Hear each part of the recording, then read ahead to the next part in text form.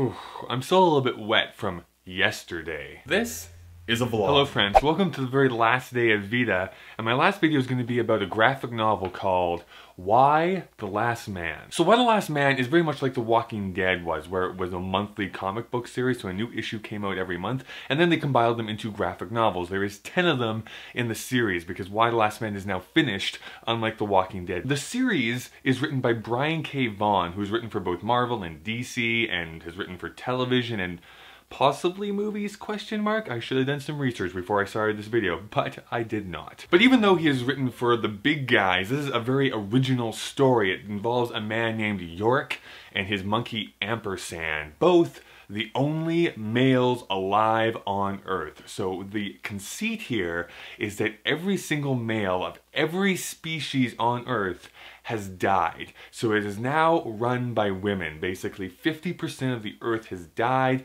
has thrown the whole society into chaos. And what are the repercussions of the world with that as your reality? So each book is collecting about 10 to 12 issues per one. And what's great about that is that it combines both the story arcs and the individual, like, one-off stories. So if you're a comic book collector, you kind of understand what I mean by that. But let's take Spider-Man, only the greatest superhero of all time. We'll take him as an example, where you'll get, like, he's fighting the Sandman, and there's like a storyline that there's going along with that. So like 3 or 4 issues will go along and will tell this overarching story, and then what will happen is either another one will start, or sometimes there'll be this one issue with just one story for it. And that's what it combines, where you get these like little story arcs, and then sometimes it won't involve the main cast. It'll have like a story within this world, and it gives this big broader picture of how everyone is coping with this, and I really love it. There's also, side note, why I know they've been trying to make a film out of this property for so many years, and have had even announced directors to take on the role, and then that's fallen through, and it's why I think that it almost is not able to. It's going to be very similar to kind of like The Watchmen, where they have to cut out a lot of stuff just to stick with the main storyline, but with doing that, you're also losing a lot of heart and a lot of soul of how and why this series is so good. I should point out that the majority of the artwork is done by Piet Guerra and Jose Marizan Jr. I was gonna try and remember that off the top of my head. And I also butchered their names, so yay for me. So what could be a very standard post-apocalyptic storyline, this is not something altogether new for science fiction, but what does make it new is that the focus is a lot on the women.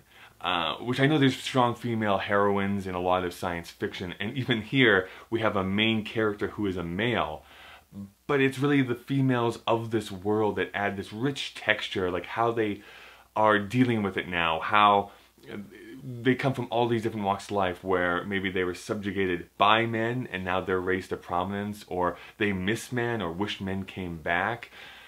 Mothers and have lost their sons, and it's not a rosy picture. It's not, oh, it's great now that men have gone. For some people that is their reality, and for many others it's like, why is God punishing us for this? And there's all these really great questions that are being asked and trying to be reckoned with within this storyline. There's twists, there's turns along the way. The way you think this is going to end up is not how it ends up. And that is something that's kind of satisfying, where you think you know what the ending's going to be, but you really have no idea what the ending is going to be. If you've read it, what do you think about it? Let me know down in the comments below. Maybe I am crazy, maybe it's a terrible series. Let me know if that's what you think, or if you love it, let me know why you think it's great down in the comments. And that brings us to the end of VEDA. I do not regret saying that this was a really big challenge. It almost killed me, but I survived. I made 20 videos in the month of August. Aren't you proud of me?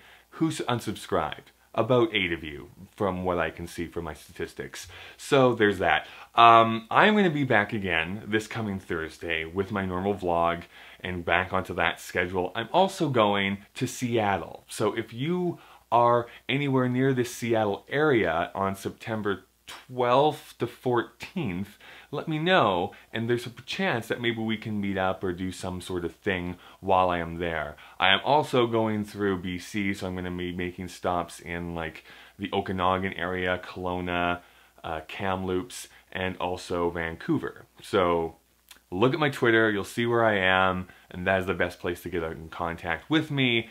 Until then though, my name is Kyle. I'll see you on Thursday. I am gonna go and rot my brain with some comic books.